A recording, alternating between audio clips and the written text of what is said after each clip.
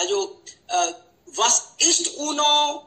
Wann wurde gegründet? Warum? Was sind die Ziele? Und lohnt es sich immer noch? Also, wir sprechen über solche Ideen, über die Menschen, wie sie darüber denken. Also, man kann gerade damit beginnen. Sie können auch, also hauptsächlich sprechen wir über UNO, aber dann kann man auch andere, zum Beispiel diese zusätzliche Organisationen ein bisschen sprechen. Das geht auch schon noch. Viele von uns wissen schon, also ein bisschen über Weltpolitik. UNO bedeutet Weltpolitik. Es gibt 193 Länder. Sie sind Mitglieder von UNO. Und diese alle zusammen wollen die Probleme ohne Gewalt lösen, aber manchmal auch mit Gewalt. Das hängt von vielen Faktoren ab. Okay, sehen wir mal, was die Menschen sagen. Wer beginnt? Bitte schon. Ja, hallo, guten Morgen alle. Morgen. Ich heiße Shaktish Shekhawat. Heute spreche ich über ein interessantes Thema. Wozu brauchen wir die UNO? UNO ist eine internationale Organisation, erarbeitet für die Erleichterung der Völkerrechtlichen Zusammenarbeit, der internationale Sicherheit, der wirtschaftlichen Entwicklung, des sozialen Fortschritts, der Menschenrechte und des Weltfriedens. Die Segregation des Länder des Zweiten Weltkrieges haben es so eingerichtet, der die Menschenrechte nie weiter verletzt werden. Es gibt 192 Mitgliedsländer.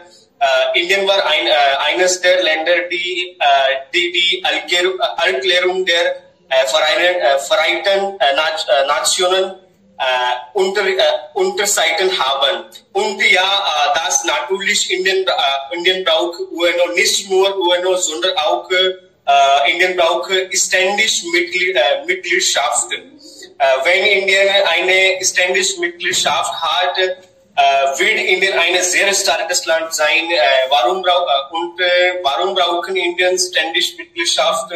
Weil Indien die größte Demokratie der Welt ist. Es ist eine der Länder mit einer Bevölkerung von über 120 Crore. Es gibt eine der 5 größten Volkswirtschaften der Welt und die indischen Armees gehören zu den 5 größten Armeen der Welt. Und Indien schickt ihre Armeen jede Friedensmissions. Und wenn Indien Veto haben würde, gibt es viele Vorteile. Zum Beispiel Experten sagen, dass Indien dann eine solche Vetorecht haben würde, dass das Kräfteverhältnis in Asien Mächte verändern wird. Dann wird nicht nur China, sondern auch Indien eine große politische Kraft auf dem asiatischen Kontinent. Indien wird in internationalen Foren Hafner geholt und die Terroristenaktivitäten in Pakistan werden gebremst und Amerika, Frankreich, Russland, China und Großbritannien sind die eingehalten. Sie alle haben eine Vetorecht und Amerika, Frankreich und Russland unterstützen Indien, aber die Haltung Großbritanniens ist nicht klar und andererseits unterstützt China Indien niemals als Vetorecht. Ja, das ist alles von meiner Seite. Das ist ich gerne. Also ich fühle, wenn du sagst, dass Indien will Vetorecht haben, ja, seid ehrlich, hofft man es, ja, aber das werden wir sehen. Warum sollte Indien Vetorecht haben? Wir sagen das, ja, wir sind größte Demokratie der Welt, wir haben auch Macht, wir haben so viele Bevölkerung. Warum sollte die Struktur nicht ändern? Die Strukturen des Sicherheitsrates sollte jetzt geändert werden. Das ist veraltet. Aber warum sollten diese 5 Länder Vetorecht noch teilen? Okay, ja, wir bekommen solche Ideen auch noch. Ja, noch jemand bitte.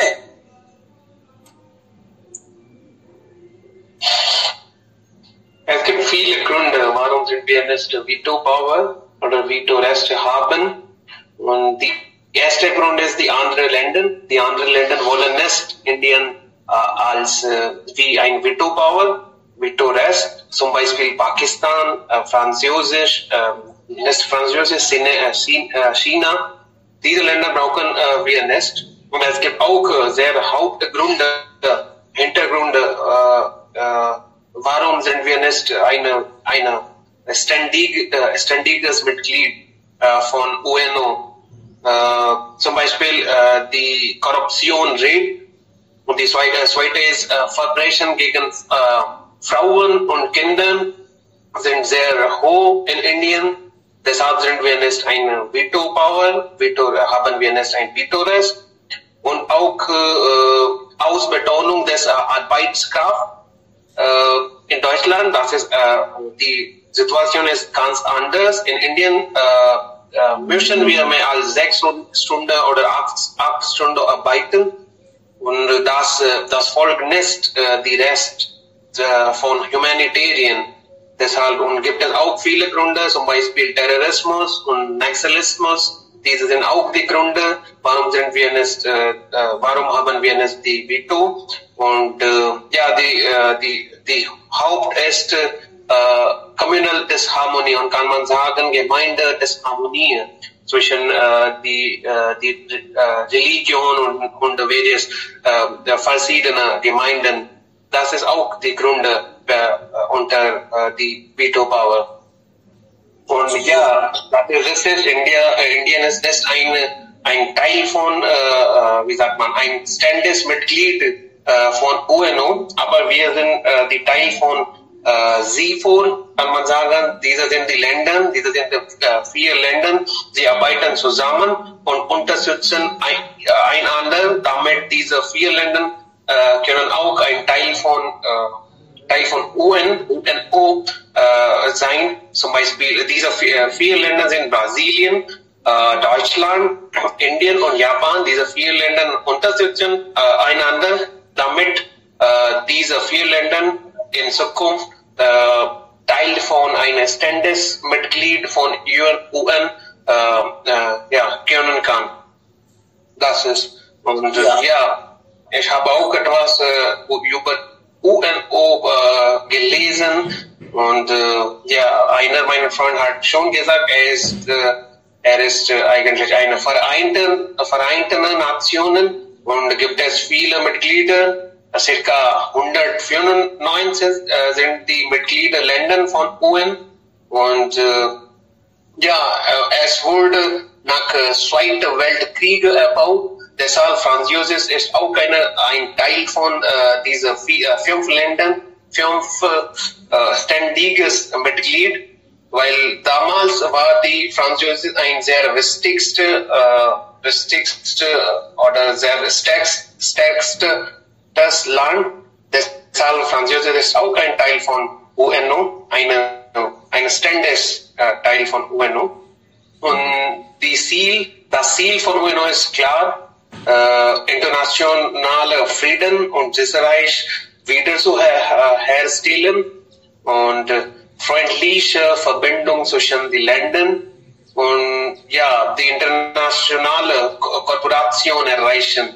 Diese sind das Ziel von UN und sie passen auch auf die Kriege zwischen Ländern, Menschheit, Menschenrecht auf und so weiter. Gibt es viele Rollen von UN und ja, ich denke, wir sollen auch ein Teil von UN sein und ja auch ständiges Mitglied sein.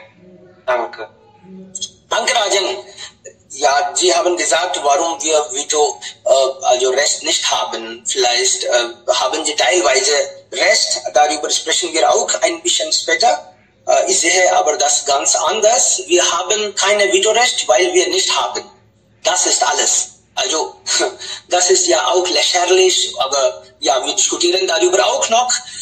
Also, wir beginnen einmal, was UNO ist. Also, Sie haben schon, ja, gute Punkte gebracht. Was ist UNO? UNO, Sie haben gesagt, Vereinte Nationen. Natürlich, das ist eine große Nation, Organisation. Entschuldigung. Aber unter dieser Organisation gibt es andere Organisationen, zum Beispiel WHO, die Weltgesundheitsorganisation, UNICEF, Kinderhilfswerke, Weltbank und Internationaler Gerichtshof. Solche sind auch da. Die alle arbeiten zusammen. Aber hauptsächlich sprechen wir über UNO, UNO. Was macht UNO? Was sind die Ziele? Oder besser gesagt, was waren die Ziele? Und ist das erfolgreich? Ja, Freunde, wer will jetzt weiter?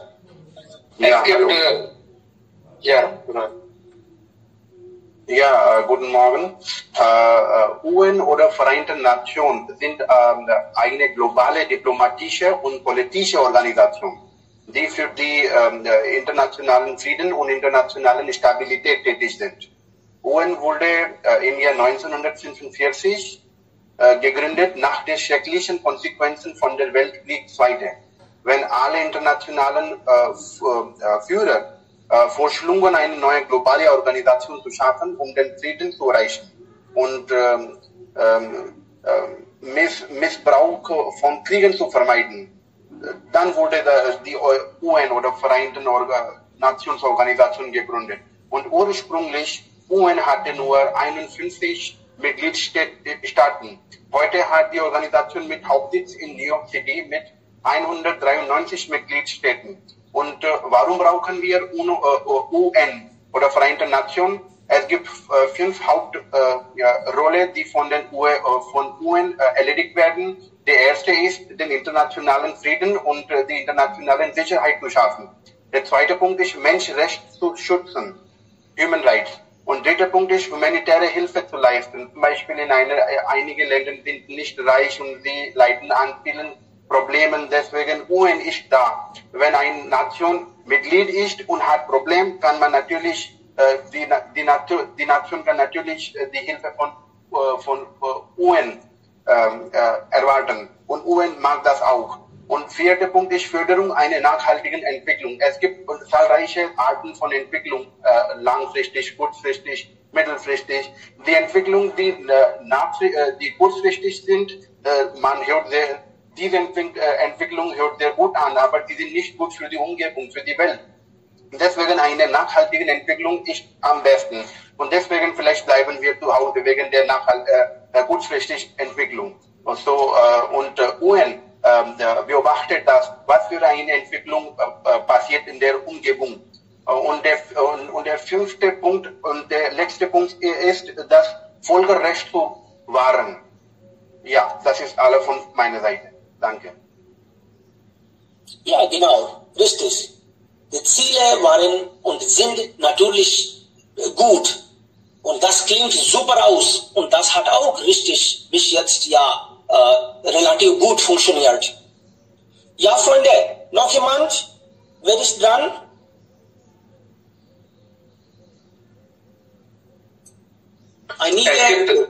Ja, bitte. Ja, ich möchte auch etwas hinzufügen. Es gibt 6 wichtigste Hauptorgane von UNO.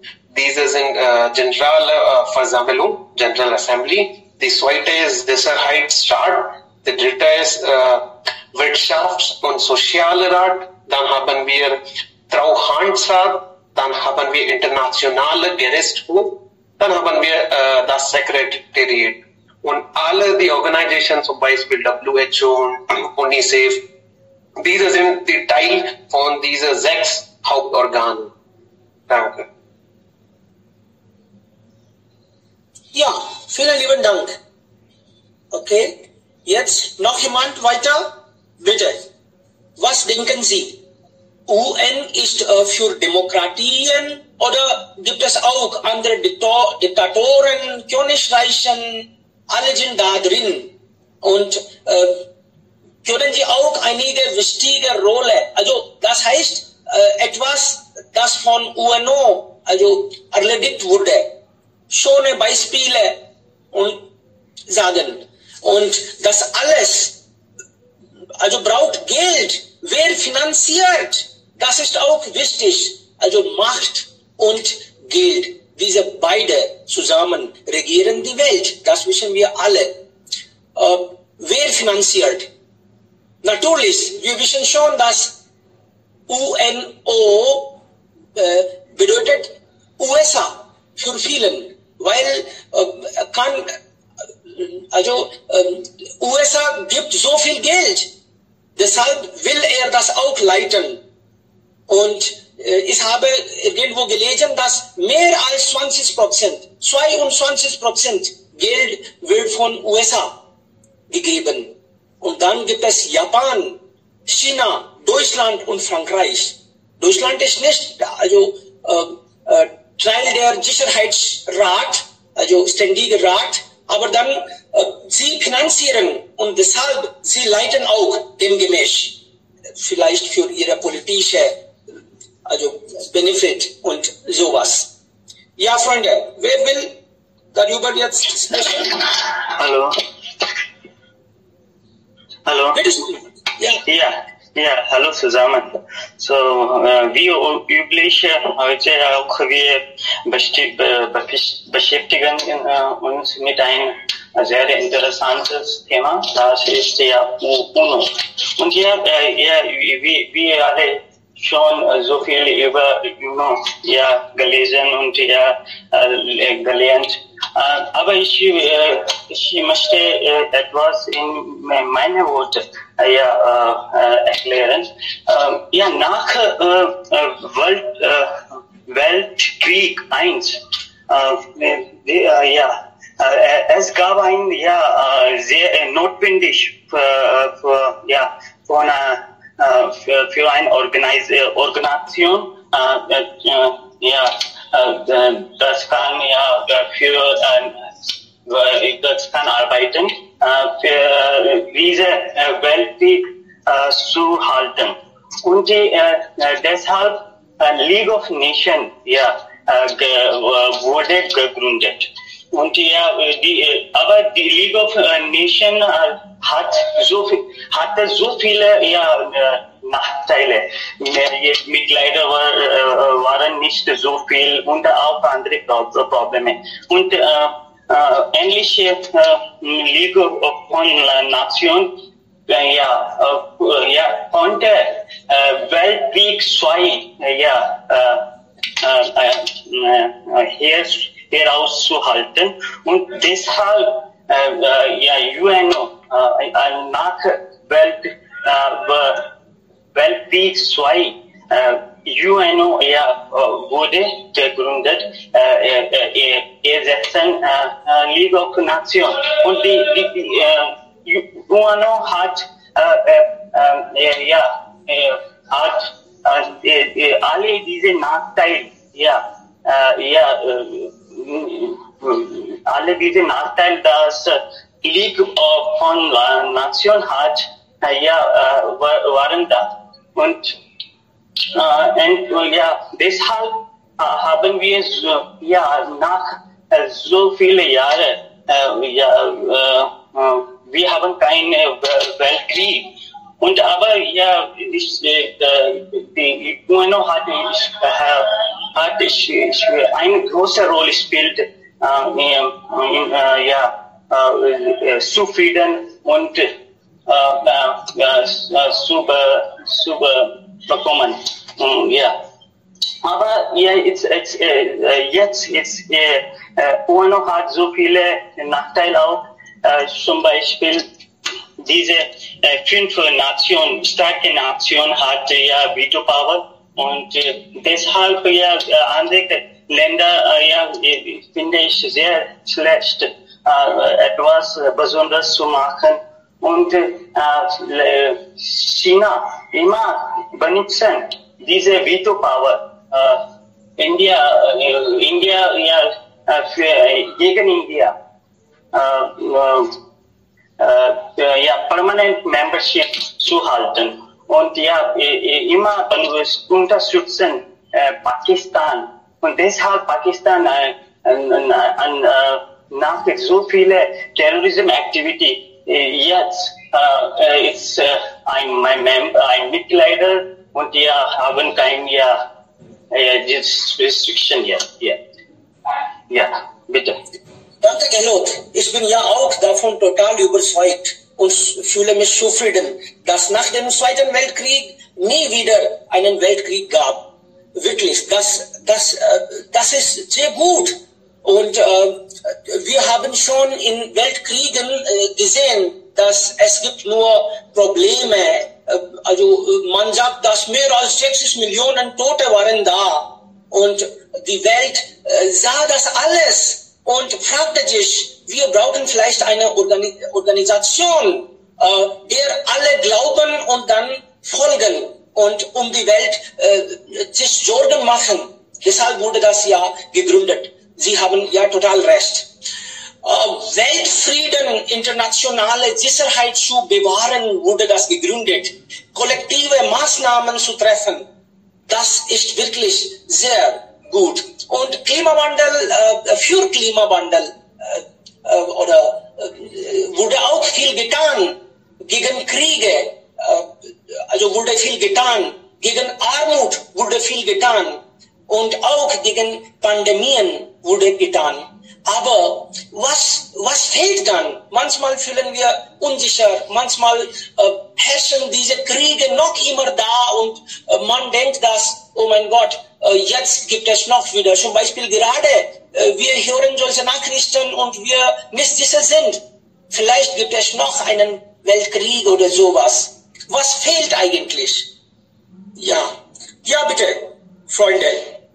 Wer will? Ja, hallo. Guten Morgen. Morgen. Okay, Devkaran, als du gestern dieses Thema in der Gruppe gepostet hast, habe ich mich interessiert, weil darüber habe ich in meinem Magister studiert, aber das war nicht ein Tiefstudie. Und heute Morgen habe ich dieses Buch geholt, A Short History of Modern Europe.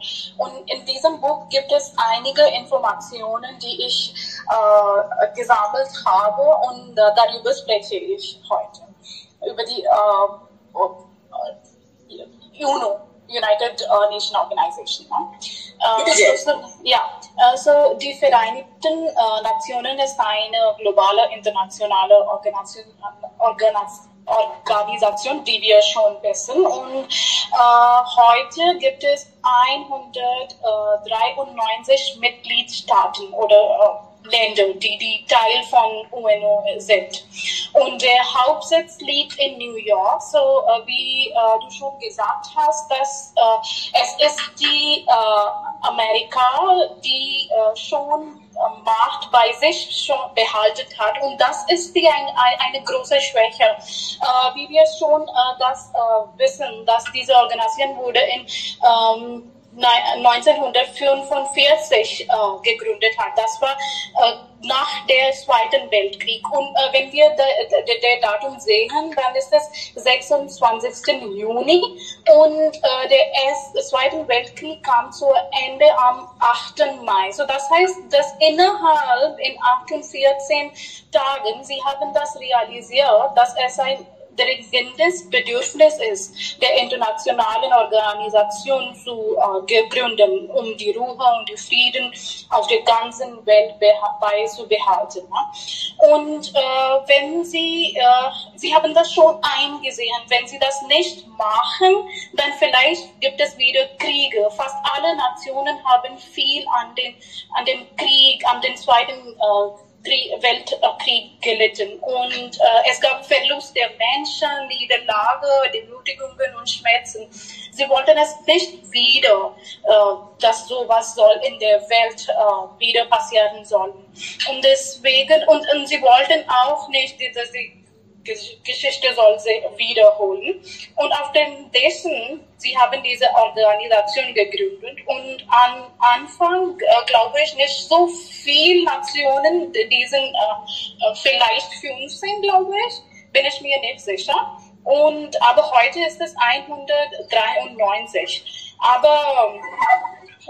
Und sie haben einige Ziele, die wie schon gesagt habe, die Frieden und Ruhe zu halten. Und dann, sie haben dadurch schon bestimmt, dass irgendeine Nation kann nicht jetzt wie vorher in andere Nationen einmarschieren.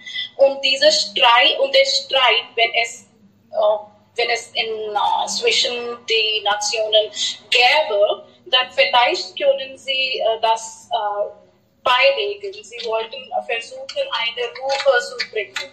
Und außerdem, sie haben auch versucht, die gleichen Rechte für jede Nation zu bieten. Das heißt, nicht nur wirtschaftliche, soziale, aber auch kulturelle. Ne? Und sie haben das auch festgestellt, dass ab jetzt die Probleme wird ausgelöst und über die Rassendiskriminierung schon, sie haben was getan, dass es soll Rechtsgleichheit für die beiden Männer und Frauen ab jetzt werden existieren. Und aber über die Bildung, sie haben das schon gesagt, dass sie wollten einfach diese Unalphabetisierung gegen Unalphabetisierung bekämpfen und deswegen sie arbeiten auch mit den anderen Organisationen, einschließlich WHO und gleichwohl, also WHO hat versucht, die Verbreitung der Krankheit zu vermeiden, aber heutzutage, was die Szene von unserer aktuellen Gesellschaft gibt, dass es Corona gibt. Vielleicht hier fehlt UNO ihre rechtliche Funktion und weil sie nicht die rechtliche Informationen der rechtlichen Zeit hat. Deswegen vielleicht gibt es Pandemie heute, die Suicide keine Lösung hat.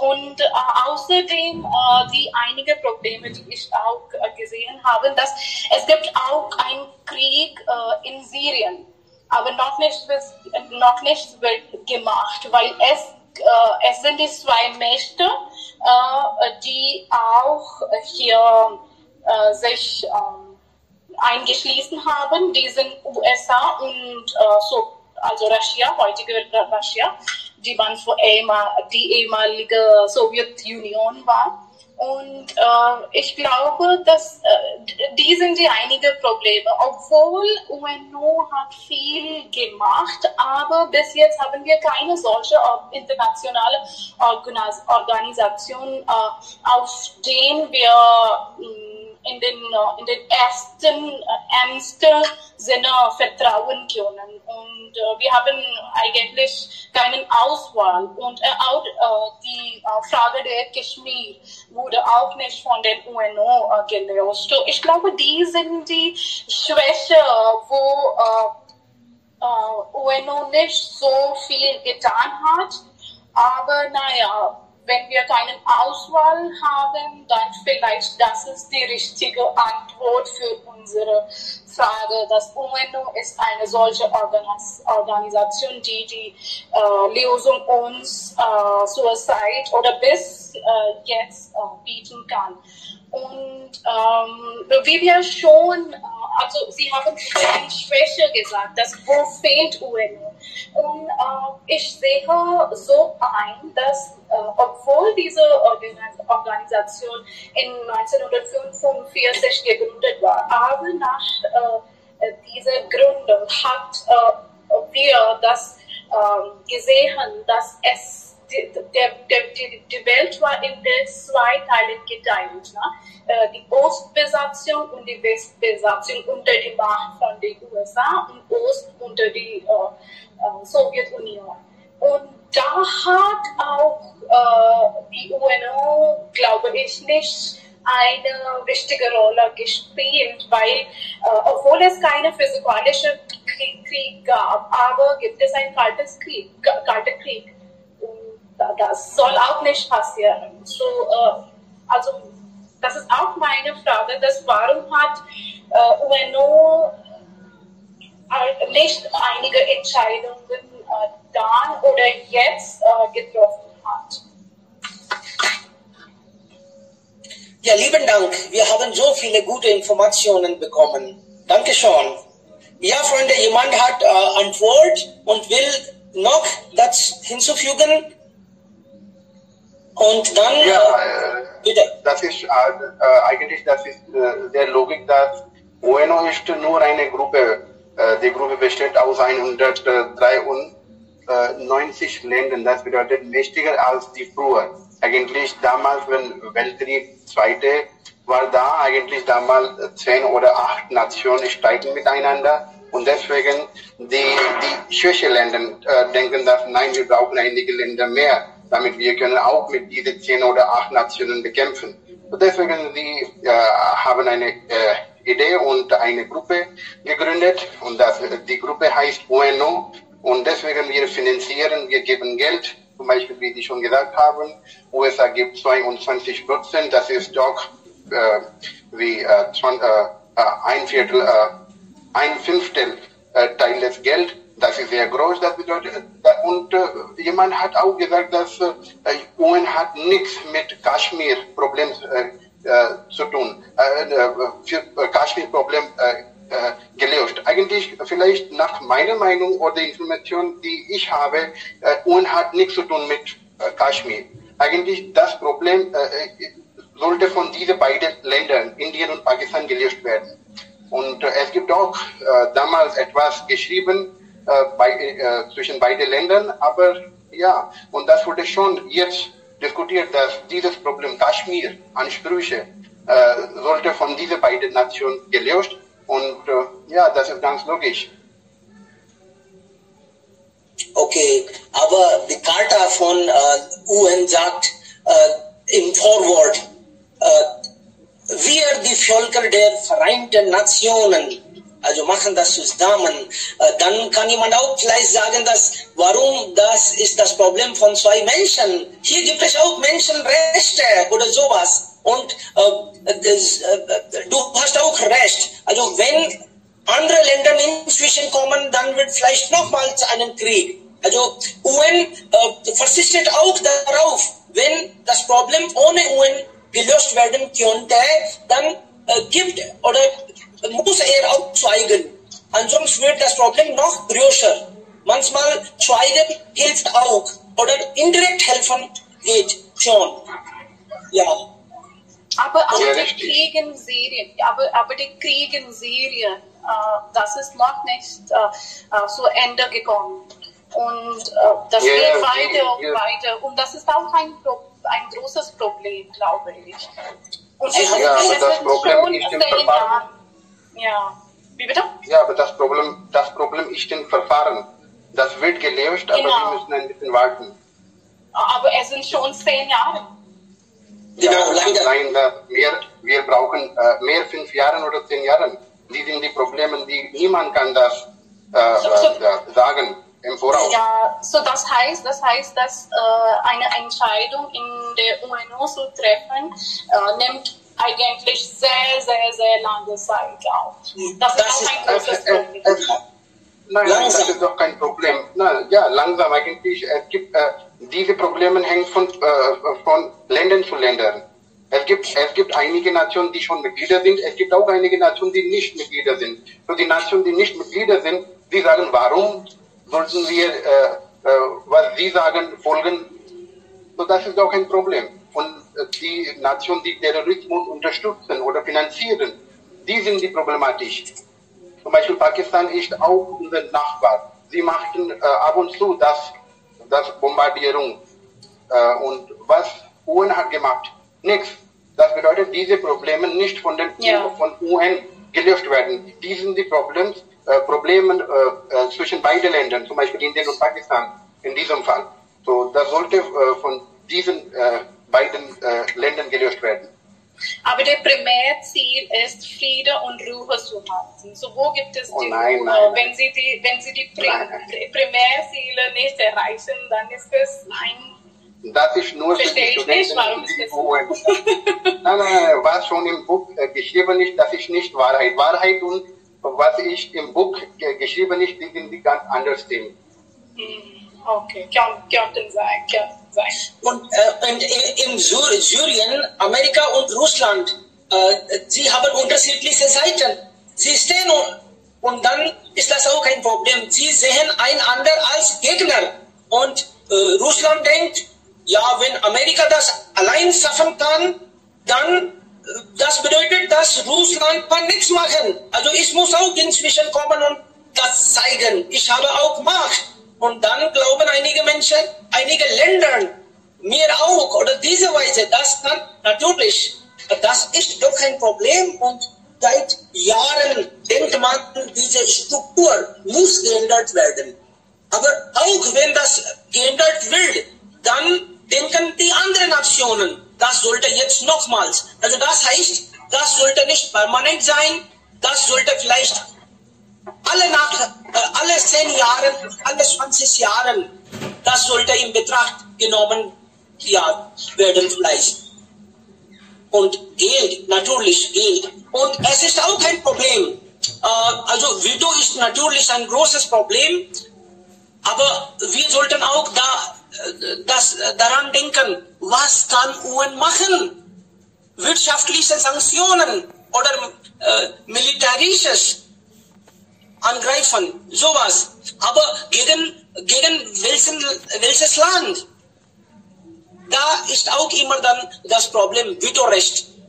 Auch diese 5 Nationen haben Vetorecht. Das heißt, jedes dieser Länder kann mit Veto Resolution blockieren. Das ist auch kein Problem. USA, Britannien, Frankreich, China, Russland, wenn wir in heutiger Zeit sehen, USA ist ja schon okay, China auch okay, aber Britannien, Frankreich und Russland haben Vetorecht. Und Indien hat nicht. Brasilien hat nicht Vetorecht. Also das ist nicht logisch. Vielleicht Deutschland und Japan wollen auch Vetorecht haben. Ja, es gibt 4 Länder. Einige wollen, Südafrika will auch. Aber dann, wer entscheidet? Wenn ein von diesen 5 absagt, dann wird das nicht gelöst. Vielleicht, jetzt ist vielleicht unsere Chance, wenn wir denken sowas seit Jahren, jetzt gibt es vielleicht unsere Chance, jetzt sind wir ein bisschen stärker geworden, jetzt Narendra Modi ist da, jetzt wird etwas geschafft, aber vielleicht, jetzt wenn USA hilft jetzt nicht mehr, das wurde so gesagt, das spielt er auch manchmal und dann nach einiger Zeit denkt USA auch, oh nein, das geht nicht. Wenn das wieder vielleicht organisiert wird, dann gibt es vielleicht noch mehrere Probleme. Also warum wir Vetorecht nicht haben, ist auch nicht einfach. Das ist nicht wegen Bevölkerung oder wegen Geld. Es gibt vielleicht hunderte Sachen. Diese Weltpolitik verstehe ich nicht viel, aber das ist natürlich nicht einfach.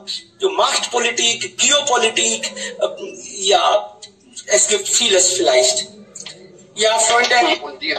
Und alle diese Politik werden von Geld regiert. Wer finanziert, ist der Geld und Macht. Boss. Geld und Macht. Russland hat nicht viel Geld, aber dann Macht hat das Land schon. Wegen China Veto Power, Pakistan kann terroristisches Land genannt werden. Ja, bitte. Okay, Frau Nadiger oder andere Freunde wollen auch vielleicht etwas dazu sagen. Ja, Freunde, und vielleicht gibt es auch einige Themen. Sie können auch etwas darüber sprechen. Wir brauchen eine politische Lösung, deshalb haben wir vielleicht UNO. Ansonsten mit Waffen könnte man das schaffen. Aber nein, wir wollen nur politische Lösung. Friedliche Lösung oder friedliche Zukunft brauchen wir. Wir wollen den Krieg vermeiden, auch wenn das viel kostet manchmal. Manchmal Kriege kosten wenig und Frieden kostet viel. Das ist auch so, wenn man lange, also jahrelang wartet. Und hier können wir auch sagen, dass, wie Suminder schon gesagt hat, hier fällt, also UNO konnte nicht gut spielen bei Corona. Chemiewaffen wurden getestet und sie wollen vielleicht alles vernichten.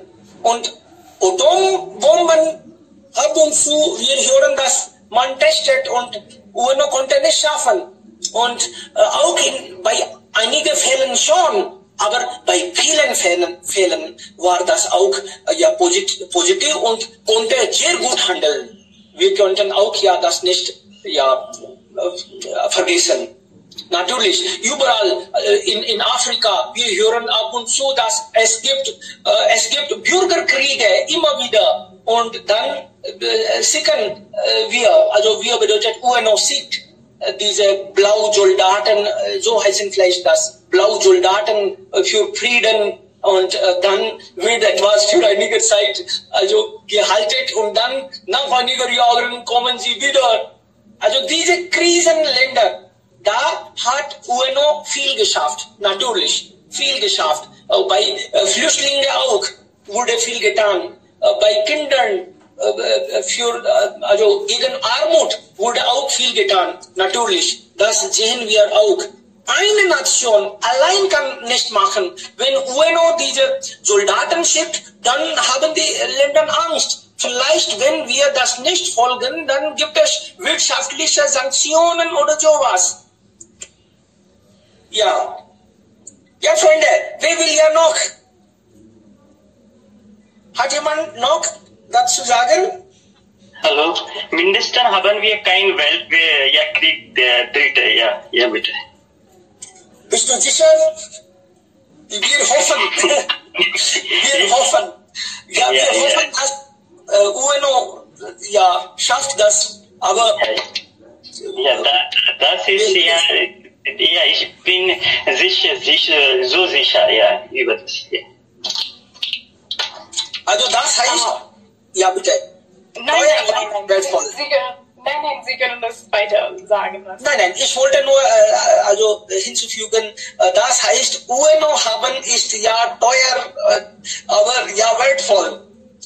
Wir können das auch leisten, bitte. Ja, und das ist auch vorteilhaft für uns als Inder, weil in 1947 haben wir unsere Unabhängigkeit, wir haben angefangen, unser unabhängiges Leben zu genießen. Und das war auch ein Produkt von der UNO, weil sie einfach gesagt haben, dass ab jetzt es wird Entkolonisierung.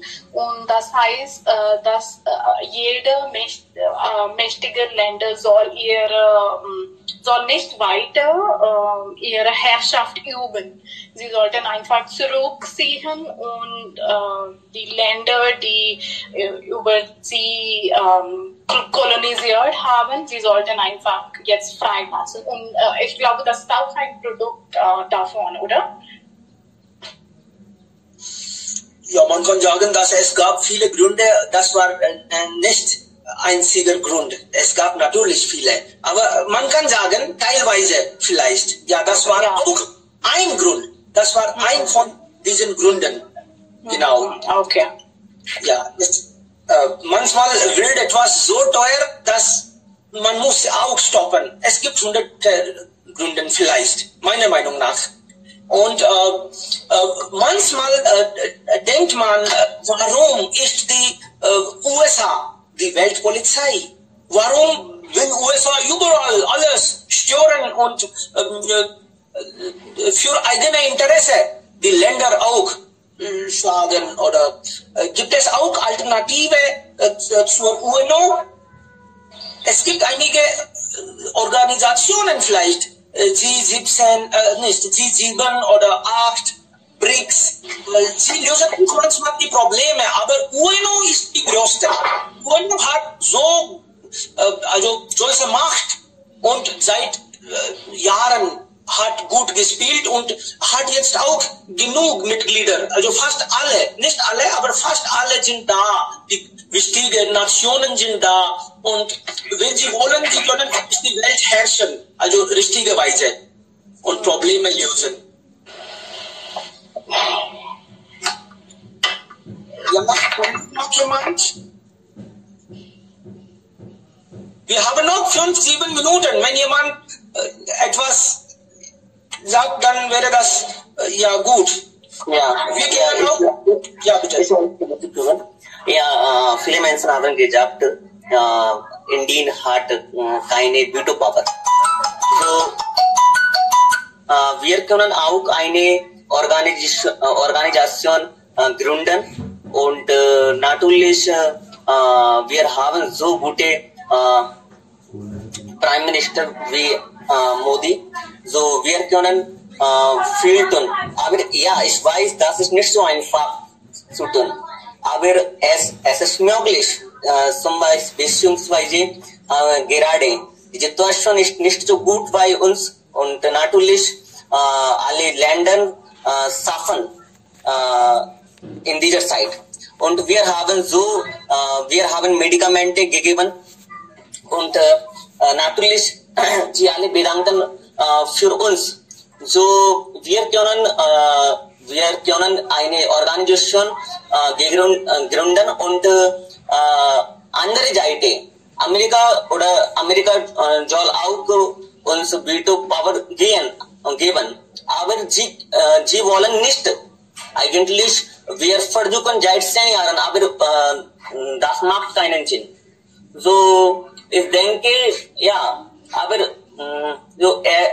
wir können nichts machen, weil Veto Power ist eine schlechte Situation. Zum Beispiel Herr Seni hat auch gesagt, wenn ein Land absagt, dann es scheint, ja, wir können nicht dann Veto Power nehmen. So, China und ja, es gibt 4 oder 5 Länder und natürlich es ist nicht so einfach und es wäre nie möglich, weil sie alle haben Power und sie alle haben Macht und was wollen sie machen? Wir wissen auch nicht darüber. So, aber das ist die beste Zeit für uns, wenn wir so gute Prime Minister haben. So, ich denke, ja, wir können anders auch tun. Ja, da muss es dir aber widersprechen. Panchayati geht nur, wenn sie genug Geld haben. Wir leiden an Armut, wir haben so viele Innenkonflikte. Es wäre vielleicht toll, wenn wir, und mehr als genug, wenn wir unsere Konflikte, wenn wir unsere Menschen auch helfen und das guterweise schaffen können. Das kommt viel später. Was wir denken, denkt vielleicht auch Pakistan. Wir sollten eine andere Organisation haben oder sowas. Andere können auch sowas denken. Aber wir brauchen das überhaupt nicht. Wir sollten vielleicht unsere Leute, wir sollten vielleicht unsere Familie gut schaffen und darum kümmern. Das wäre vielleicht, ja, nicht toll. UNO ist schon da und ja. Ja, vielleicht andere haben andere Meinungen. Bitte schon.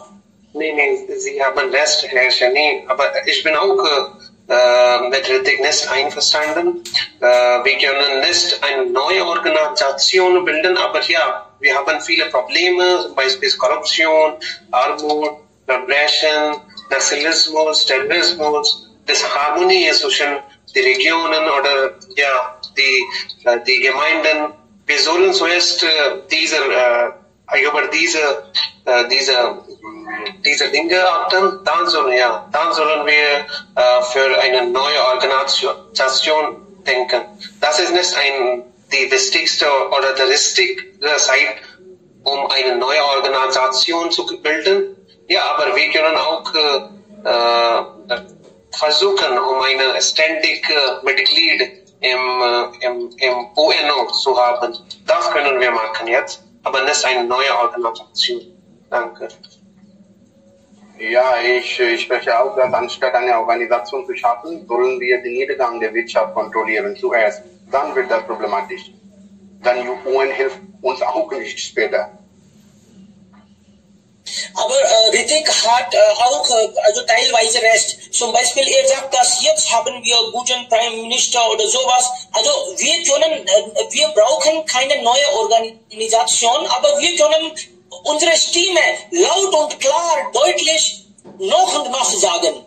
Und solche Atmosphäre schaffen, dass vielleicht das umformuliert wird. Nochmals, das reorganisiert wird. Und das schaffen wir vielleicht schon. Wir haben jetzt mehrere Freunde als früher. In den letzten 10 Jahren ist die Situation ja viel verbessert. Ja, Sie haben recht, dass wir haben viele Freunde oder Nationen, aber nicht wegen der Premierminister Modi, wegen der Macht. Eigentlich wegen der Wirtschaft. Indien ist nicht wie eine große Macht angesehen. Deswegen wir haben viele Nationen oder Freunde, wie die schon gesagt haben. Nicht wegen der Premierminister. Richtig, deshalb habe ich gesagt, seit 10 Jahren. Also Premierminister ist seit 5 oder Jahren, ja? Aber genau, Sie haben recht. Macht, wir haben so viele, wir sind so viel, also Bevölkerung. Und das ist Problem und dann hat das auch Vorteile. Also diese Weise wollen alle unsere Menschen auch als Leiter der Organisationen, Firmen, genau. Okay, ja, schon. Natürlich, das ist nicht so gute Option, eine neue Organisation gründen, aber ja, und das ist natürlich, das ist nicht so richtige Zeit für diese Entscheidungen. Aber nach 5 Jahren oder 10 Jahren, wenn wir fühlen, ja, brauchen wir eine neue Organisation zu gründen, dann natürlich wir werden tun, wir haben Macht und wir haben so viele Bevölkerung, wir haben so gute Prime Minister und so gute Politiker auch. Aber wenn wir sehen, Veto Power ich weiß nicht darüber, seit wann die Veto Power ist. Ich weiß nicht darüber. Aber seit 10 Jahren oder 20 Jahren oder 30, 40 Jahren, sie haben Veto Power und ich habe vielmal gehört, wegen Veto Power oder Chinesis oder Amerika, ja, sie haben etwas falsch machen oder falsch gemacht haben oder sie haben abgesagt. So, das ist das größte Problem für uns. Zum Beispiel Kashmir-Problem. Wir haben so viel mal gesagt, oh, Pakistan, wie sagt man auf Deutsch, Ceasefire oder Ceasefire. So, sie machen so viel mal. Waffen still. Ja, Waffen still. So, und sie machen so viel mal Waffen still und wir verlieren unsere Polizei oder Polizei. So, das macht nichts Sinn. Aber ja, das ist nicht die richtige Lösung, eine neue Organisation zu gründen. Aber wir müssen viel tun. Aber das ist nicht so richtige Zeit. Das ist die Zeit für uns kämpfen gegen Coronavirus. Und ja, und wir machen so viel. So, das ist alles von meiner Seite. Ja. Dankeschön, Ritik. Dankeschön. Okay. Also Freunde, seit der Gründung ist UNO durch viele Krisen gegangen und hat viele auch geschafft. Wegen unterschiedlicher politischer Gründen konnten die Nationen manchmal nicht das schaffen. Aber wir hoffen, was fehlt, sollte ja auch repariert werden.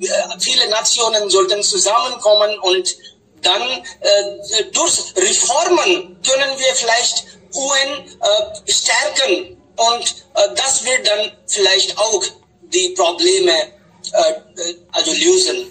Ich hoffe, trotz dieser Einschränkungen wurde viel erreicht und wird noch viel erreichen. Ich danke Ihnen ganz herzlich, dass wir das Thema auch ist am Anfang das ein bisschen schwierig fand, aber ich denke, dass wir konnten das auch gut schaffen. Vielen lieben Dank. Ja, ich möchte auch sagen, UNO ist gut, aber wir brauchen keine UNO. Wenn wir etwas machen, machen wir natürlich. So, das ist die